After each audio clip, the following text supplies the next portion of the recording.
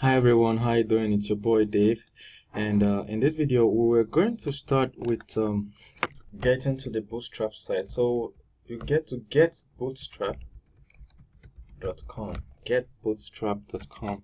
That is the Bootstrap website, and if you look at this place, this place tells you the version of Bootstrap you are trying to access. So in this case, we're on 4.1. That's the latest version of Bootstrap.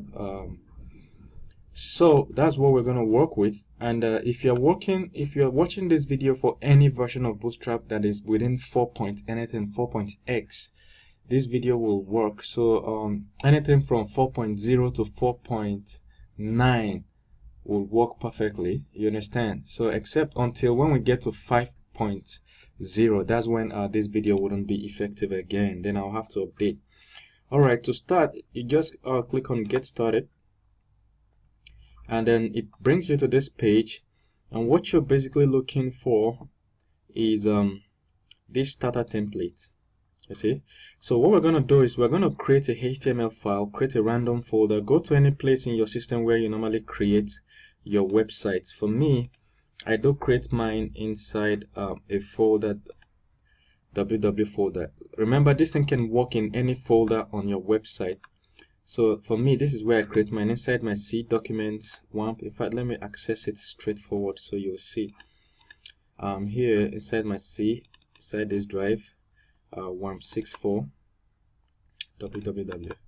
I just came up with this folder. Remember that you can create yours even on desktop. Alright, if you don't have this WAMP64 on your system, it's okay, you can create yours anywhere. So I'm gonna call it Bootstrap 4 tutorial. I've created a new folder. I'll call it Bootstrap for tutorial. There we go. So hit enter, open it. So I'm going to open this folder from my text editor. Remember, you can always use any text editor. I already have a text editor called VS Code installed in my system. So if I right click on the empty space and click VS Code, it will open. So just in case, let me just make sure that nobody is being skipped here. I'm going to create a new tab just to show you how the VS Code. So type download VS Code. It's called Visual Studio Code. That's the editor I'm using. Of course, you can use Notepad++, you can use Sublime Text. Anyone you're using is just okay. All right, it just makes sense. So that's it. Basically, you click on, we're using Windows system, so I'll click on this and download. In your own case, just download for the one you're using. If you're using Mac, you download for this. All right, it's free and it's owned by Microsoft. So now we've opened it. If you're using Visual Studio Code, to open this folder, this Bootstrap folder from your Visual Studio Code, you just right click on the empty space and click open VS Code. So if I click on this place, I'll see that this folder has been opened on my system. Look at it, Bootstrap tutorial. So now I have to create a new file. I'll click this little icon here and type index.html. Alright, so I've created a HTML file. Remember that in this course, what we're trying to duplicate is the Udemy homepage. So if you look at the homepage, this is how it looks like.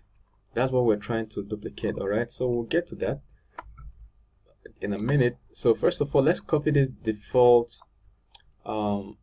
code, template code or whatever. I'll copy. Then I'll have to go to my index.html, right click and paste. Alright, so one thing I will do is to make sure that this code is bigger. Okay, makes sense now, so that you can see it more clearly. Now I'll analyze this code in this video, then we'll continue in the next video. First of all, Bootstrap 4 cannot work unless you are working with HTML5 page or document, and this is the line that tells your parser, that this, your computer or whatever, that this document is HTML5. Once you do this, it shows that it's HTML5. If this line misses, then a number of your styles in Bootstrap 4 will not work perfectly. And then we have the head tag. Inside the head tag, we're importing something. We're doing something very important here in the style sheet. Look at it says tag path Bootstrap CDN. You see that inside the Bootstrap CDN, we're it's pointing to a Bootstrap 4.1 that is hosted on this website. All right, this is as opposed to us downloading it into our system. Then at the inside your body tag, look at the body tag. You understand? Look at everything inside the body tag. So at the bottom of the body tag, they are importing. Number one is JQuery. Bootstrap must work with JQuery. You understand?